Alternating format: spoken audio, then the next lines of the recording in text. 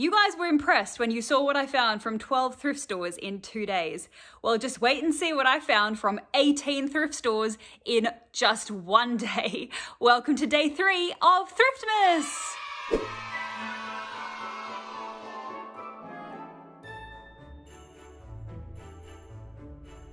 Every time I call an op shop a thrift store, I betray my nation. The Australians scream at me in the comments section whenever they hear me say thrifting, but you see, I'm just saying it to fit in with the cool American kids. But on Google Maps, when you type in op shop in your local area, it'll pop up and tell you what sort of places are nearby. Now, I typed in op shop and I picked out 18 stores that I thought would be an easy driving path to drive between. I planned it so that my day started at 9 AM right when the first store opened, and it goes all the way through until 5 PM when the last store closes. Obviously, you don't need to go to every single one of the stores that I'm going to show you in this video, but there are some that I would consider not to be missed if you're in Sydney. I was mostly on the lookout for homewares, Christmas presents, things for my kitchen, things for my husband, my family, friends, and like I said, if you thought that the last video had a good selection, just wait until you see what I've bought today. So with that, let's head out to 18 thrift stores in 1 day. The Salvos at Marion is huge. I found some of my favorite home decor pieces here. These days when I get to a thrift store, I make a beeline for the spoons. Not only is spooning one of my favorite pastimes, I'm constantly on the lookout for quirky and unique designs that I can turn into jewelry. I think I could make these into bangles. The homewares are all color coordinated here. I have these pink IKEA plates at home already, and they actually cost the same at IKEA as they did here. This frilly vase, oh my god. Okay, I know it has a black rim, so it's not pastel, but how could I turn it down? This is stunning and so unique. These candlestick holders look like they were pretty old. They're a little bit scratched up. I liked the pastel colored one. I don't have much of a use for candlestick holders. Look, as much as I want to buy every colorful vase I see, I must resist sometimes. These spoons were hiding in this box. They're made in Japan, and I was thinking that these would look really cute as earrings. I found the same bowls as the pink ones, but this time they were in blue. They were split up between different color sections of the store, so I could have easily missed them if I hadn't been looking very closely. I'll tell you what, having a small car is a blessing and a curse. I couldn't fit this cabinet in the car, which made me sad, but it made my wallet very, very happy. The Salvos in Seven Hills is probably the biggest I've been to. Oh, this place is huge. Oh my god, it's massive. The first thing I saw when I walked in the door was a pink frilly plate tray thing. It's like they put it there just to tempt me. Once again, I headed straight to the homewares and dove headfirst into a bowl of teaspoons. I said to myself I would only buy the ones that looked really, really interesting. Who would have thought that spoons could look so very interesting? My love for iridescence is on another level. If I was Voldemort, all of my Horcruxes would be iridescent, like this plate. I'm obsessed with decorative glass statement pieces, and this thing would be perfect for propagating plants. This bowl reminded me of the black plate that I found at the previous store. It had the same sort of swirls on it. Frames are always a great Christmas gift to give, and you can put photos of you and your friends in them. This store had the biggest furniture selection I've seen so far. You could literally fill an entire house with the things here. God, this is a fake Chanel bag. Bless their hearts, they probably thought it was real because they've priced it at $120. Oh my god, that place was huge. I could have spent the whole day in there, literally, but I gave myself 30 minutes, and the majority of that 30 minutes was spent looking at spoons. But I did get 36 spoons for $12, so that's a steal. Anyway, stay tuned for the thrift flip on the spoons, but now I'm heading to Baulkham Hills. It had only been a few days since I was last at this store, and nothing new had been put out on the shelves. This is where I found my beautiful stone tray, and there were also some nice pink sneakers here, which have since been sold. I headed off to the Vinnies at Castle Hill again, hoping that they'd put out some new things since I was last there. There were a few cute new things out, but Pegasus was gone. Someone adopted him, and I hope he's happy now at his forever home. Pegasus was gone, the Royal Dalton cups were gone. There were a couple of little tiny things that I thought I should buy, but then I remembered just how many more stores I'm going to today, and I was like, no, I'll save my money. But usually that place is very, very good, so I'll come back in like a week or two when they've had time to restock. Alright, so I'll tell you guys a funny story. So basically, last week when I was thrifting in Windsor, I went walking up to the Vinnies and I was saying to myself, okay, I really want to find a mushroom lamp. Anyway, so I've heard about this thing called positive manifestation, where you can like manifest things into existence. Now, I'm not going to say that I necessarily believe in that, but hey, when you're desperate for a mushroom lamp, it's worth a try.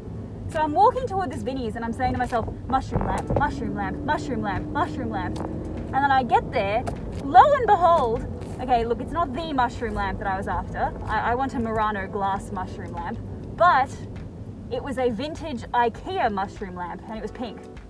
And I was so happy. Like I was just beside myself, overjoyed. And anyway, so I'm heading to the Pennant Hills Vinnies now, and I'm hoping I might be able to find some Murano glass there.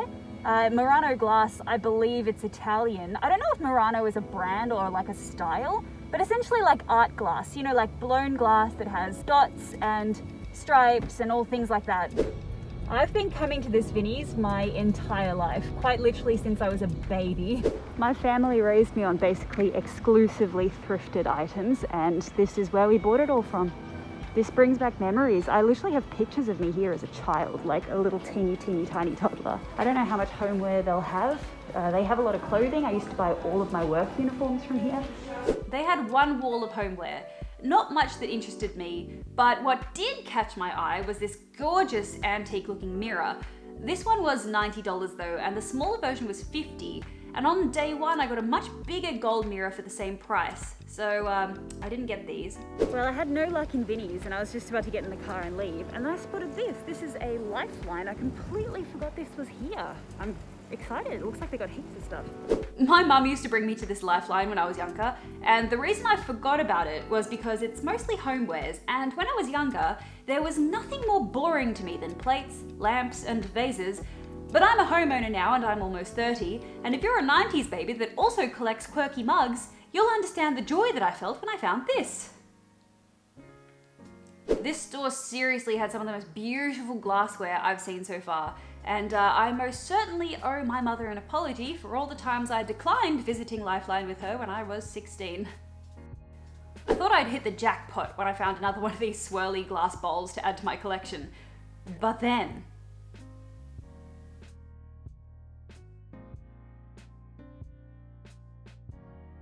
would you believe it? The universe smiled upon me today and blessed me with another vintage IKEA mushroom lamp. Oh my god. Shit. Look, I don't know if it's divine intervention or what, but I swear on my life that I did not stage that. I didn't stage that. Divine intervention, or am I the luckiest person in the world? Maybe that's the same thing, I'm not sure. I feel like I shouldn't manifest anything else because maybe I've got limited powers, you know, and if I use them all, then I'll never be able to use them again. Maybe it's like a genie. Maybe I've got 3 wishes. Maybe I've just used 2 of my wishes and I've only got 1 left. So I feel like I shouldn't wish for anything else today. I'm just going to carry on to Westley and Hornsby, etc. without wanting anything specifically because I don't want to use up my magic. I'm lost. I am so lost. I have never been to Westley before and I can see the Salvos on the map, but I can't find it. It's okay, I found it. It's in this shopping centre.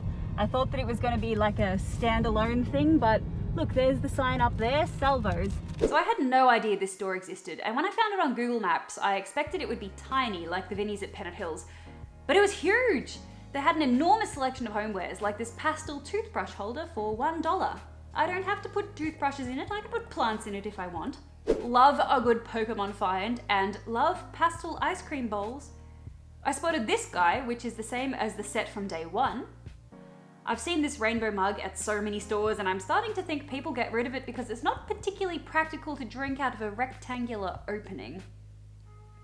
I would have died for this iridescent bag a few years ago, but these days I prefer to spend my money on pastel martini glasses instead.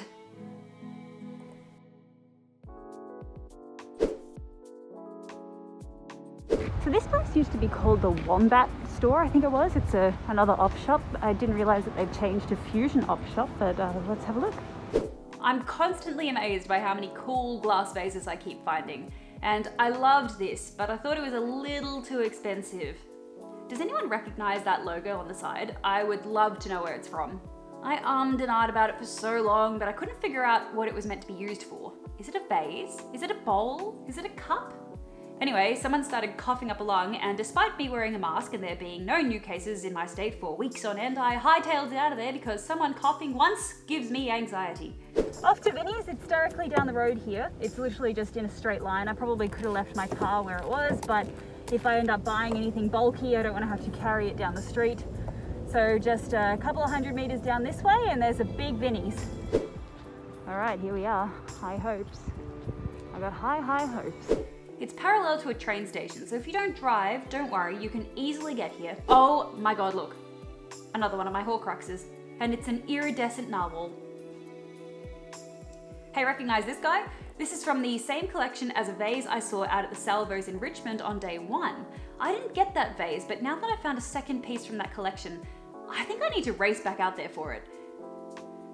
This thing is crazy. Just pause for a moment and read it. It might not be a mushroom lamp, but it's still shaped like a mushroom. This Salvos is on the other side of the train line to the first 2 stores, so if you aren't driving, it's a fair bit of a walk, but it had a really large selection of items, so I would say that it's worth it. Just don't try to make the walk on a 40-degree day. I both hate and love this mirror at the same time, and would you look at that? It's another noodle vase. It's from the same collection as the 4 I found on day 1. This little pink plate is from the same set as a plate I spotted at the Lifeline in Pennant Hills. Didn't buy it, but I find it crazy how I keep finding matching items so far apart from each other. So this little store is a converted house sitting on Old Northern Road in Galston. I've driven past it so many times and I've never gone in. They had a pretty good selection of items ranging from homewares to clothes, and it was reasonably priced too, but there was nothing I wanted. I left feeling a little bit disappointed, but also you've got to remember that you don't always have to buy something. Don't write a store off because it didn't have what you wanted. Give them some time to restock and check back in a couple of weeks. And remember, just have fun. Just enjoy looking at quirky items. You don't always have to buy something.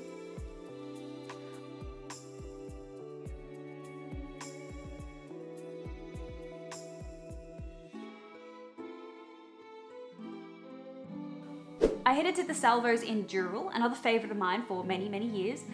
I literally have this at home. And look, the donut light is still there.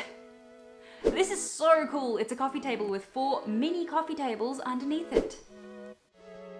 I headed to the Vinnie's at Round Corner where I once again found some very interesting vases. This one must have come from New Zealand because it was sweet as bro. I was so tempted by this cushion and I would have bought it, but I got distracted by this.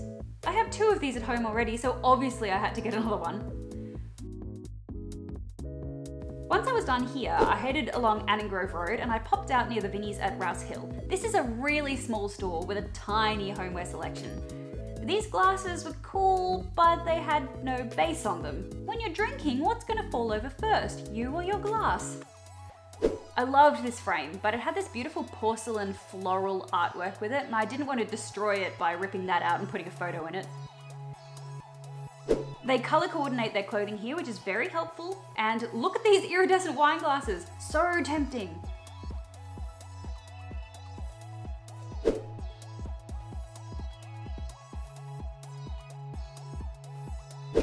I have my biltong. I have some South African drinks. This is Twist. I don't really know what it is, but I'll give it a try. And this lychee one. And look, I was gonna give up for the day, but seeing as I'm in Rouse Hill, I'm gonna make the trek to Windsor and potentially Richmond. I'll see how I go for time. It's just coming on 3 o'clock. Unfortunately, the Windsor Salvos is going to be shut. They close at 2:30, but the others all close at 5. I've been to 14 places, I just counted. May as well bring that up to 17. Why not? If only I could have done 20, but alas, I'm only human. The drive to Windsor is beautiful. All this land here is under the floodline, which means they can't use it for residential purposes. So it means there's endless plains of green as far as the eye can see. All right, so Vinnie's at Windsor had me hooked before I even got through the door. This was $15 and it's perfect to use as a plant stand. I saw this jug last time I came here and I didn't buy it because it had a made in China sticker on the bottom, meaning it's not, you know, like expensive Italian glass, and yet it was priced at $30. So as much as I love it, I think it's a bit too expensive. Every thrift store I've been to has had something pineapple themed. In like 2016, I think it was, pineapples were all the rage. And I feel like all the millennials that bought pineapple things to decorate their apartments with have decided they're over it now and they've all ended up being donated. This store had a huge Christmas range, and I will totally make a thrifted Christmas decorations video. And if you want to see that, don't forget to subscribe and turn on post notifications so you don't miss it. I wanted this vase so bad, but it was up high on a shelf and I was too socially awkward to ask a staff member to get it down for me.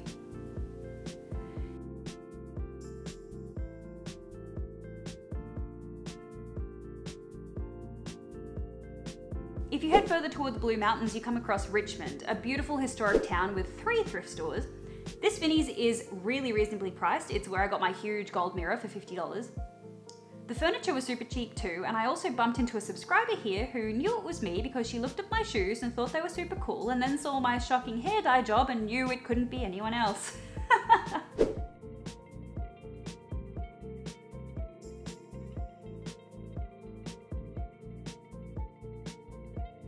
Down the road is the Salvos, where I found another of this vase that I found the other day. They had some nice clothing here and some good furniture too. Luckily, this vase was still here, so now I have a matching set, and oh my god, it's another one of my Horcruxes, an iridescent miniature vase. Oh my gosh, it is 4:45. I'm done. There is one more op shop that I just tried to go into, but they turned me away. They said they were closed. They closed at 5. It was 4:45. They were like, sorry, we're closed. And I didn't want to be a Karen and say, but you close at 5. So I was like, oh, sorry. And then I left. So 17 thrift stores in one day. I have all of my wares, Kajita's wares. They're all down here. They're all, you know, through here and in the back seat and in the boot and everywhere. So I'm gonna go home. I don't think I'm gonna show you guys everything that I bought when I get home, because the only thing I've eaten today is biltong. I'm starving and it's really hot and I'm really, really tired. So I'm gonna wake up tomorrow and then I'll show you guys the stuff from my haul. All right guys, that was Thriftmas day 3. Now I know that I said that I wasn't gonna show you the stuff that I bought until the next episode, but look at my little lamp. No, so cute. There's a pink one for my side of the bed and a blue one for Dad's side. I'm so happy. Anyway, with that, don't forget to come back tomorrow for Thriftmas day 4. So with that, thank you guys so much for watching, and I'll see you tomorrow. Mwah!